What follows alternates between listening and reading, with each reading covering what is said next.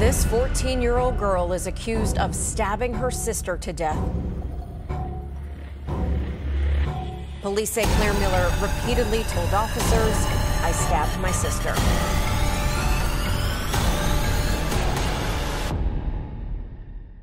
Wow. I am lost for words. The diversity on TikTok is insane. You have innocent people like Charlie D'Amelio doing the renegade. We got Zoe Laverne, a child groomer who is now having a child. And now there's a girl who murdered her own sibling. And it's not the first time that the word TikTok and the word murder have been associated together. Many of you might have heard of the TikToker Zachary Latham who killed his own neighbor. And now we got Claire Miller. To me, it's honestly terrifying that every day we mindlessly scroll through our For You page, you know, seeing dozens of new faces, and we truly don't know who these people are and what they've done or what they're about to do. So on my channel, I typically talk about trending news on TikTok and YouTube, and usually I like to give you guys a laugh, you know, make a bunch of jokes and everything like that. But I came across this recent TikTok news about this girl who killed her own sister, and it's just something that I have to cover on my channel. I found this one article by Fox News, and they cover the news and about what happened with this girl pretty well, so let's take a look. A 14-year-old Pennsylvania teen was accused of stabbing her older sister to death inside their home while their parents slept early Monday. Claire Miller of Manheim Township was charged with criminal homicide as an adult in the death of her 19-year-old sister Helen. When officers arrived at the home, they found Claire Miller standing outside and spotted what appeared to be blood in the snow near the driveway. The teen also appeared to have blood on her pants. Officers said they heard her repeatedly say, "I stabbed my sister," and watched as she appeared to try washing her hands in the snow. Wow.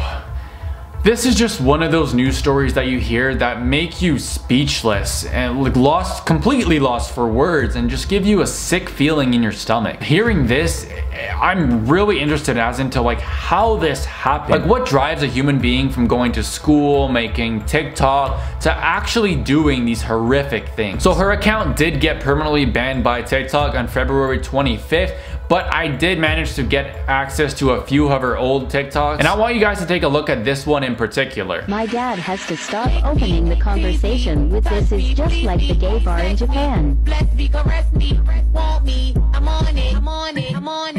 It was the last one that she posted, and it happened only one day before the terrifying incident. So I don't exactly know what that caption about the Japanese bar means, but when I saw this TikTok and I noticed that it was posted only a day before what she did, it honestly gave me the chills. Just by looking at her, you can tell that something was off. Typically, from what I noticed, that in her TikToks, she wears makeup and gives off that gothic style. But in the TikTok she posted a day before doing what she did, she wasn't wearing her usual style and she looked really angry. And it just makes you wonder what changed, what drove this girl to do such a horrific thing. Like killing someone is one thing, but then you have killing a disabled person. And then you have killing a disabled person who happens to be your sister.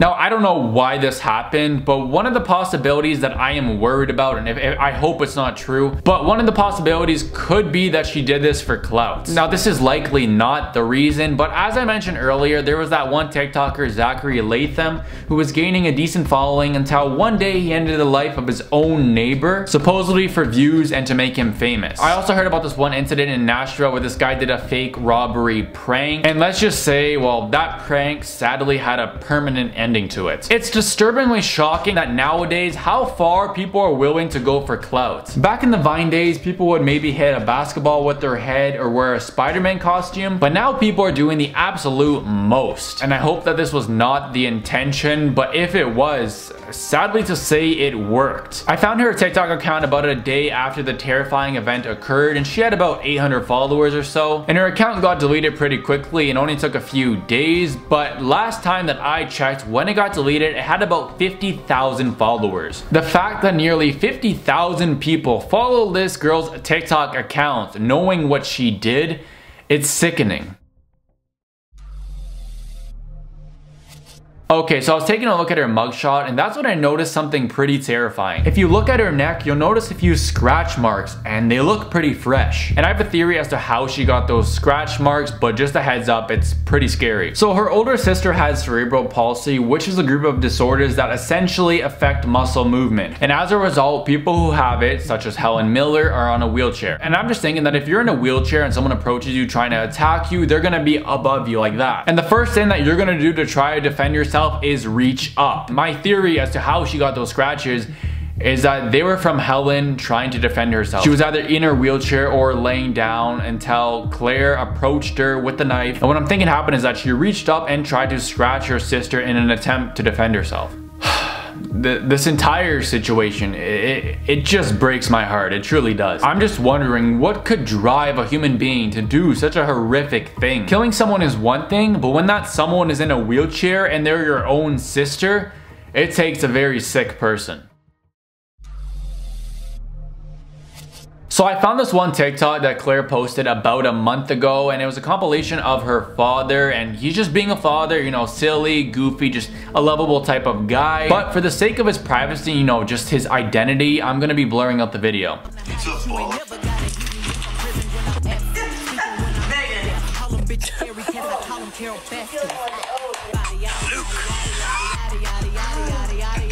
So in one of those clips in the compilation, he's laughing, but if you look very closely in the top left corner, you can see a girl in a wheelchair. And I'm assuming that that girl there is Helen. She looks so sweet and innocent, you know, just laughing, having a great time. And you have to give it to her. She fought an entire 19 years with this disorder. And it's not an easy disorder. It is really hard and painful to live with this type of thing. And honestly, my respect goes to Helen for putting up a whole 19 years fighting this thing. And it's honestly just devastating that after all this pain and all this fighting, her life just gets taken away one day like this.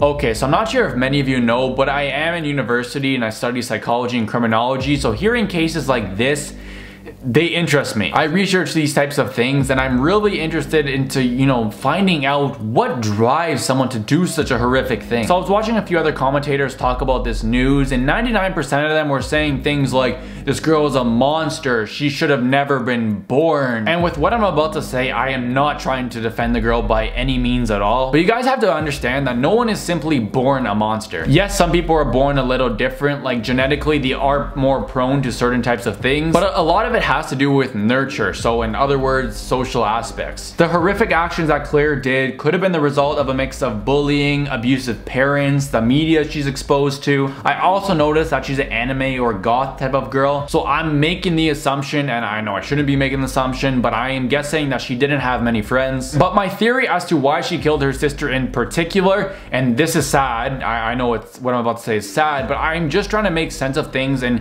try to figure out what could drive someone to do such a thing. But what I'm thinking is that when she was born, she was daddy's little girl, mommy's little girl. But as she got older, and because her sister is disabled and needs a lot of care, possibly her older sister got more attention than Claire. So essentially, my theory is that maybe Claire was jealous of all the attention and love that Helen was receiving, and you guys kind of know what happened from there. And look, I don't know this for sure. I'm only in my second year of university, so you know, I still have a lot more to learn. I'm no professional by any means, but just from what I've learned and my knowledge, this would be my first speculation as to what drove Claire Miller to doing such a horrific thing. I honestly doubt it, but if by any chance, you know, the friends, family, or loved ones of both Helen and Claire are watching this, it's a lot. I know it's a lot to deal with, you know, especially the father or the mother, you know, losing two of your daughters, both your daughters in a single day like this. It's sad, I know, and I just want to say my condolences go out to you. I truly do mean that. I'm really curious what's gonna happen from here with the court case and everything. I am assuming this, like, no doubt this girl's gonna be going to a mental hospital, and I feel guilty to even ask for likes, but if you guys did like my coverage on this video, your like would mean a lot because it would make my video do better in the algorithm, and I want more people to get, you know, kind of this criminological, psychological approach to the situation. I want people to be able to hear that. But anyways, guys, that's officially gonna do it for this video. So I hope that you have an amazing rest of your day. So my final message before I let you guys all go is just to treat people with kindness, because you do not know what they're going through and you do not know what they're capable of. So that's really all I have to say.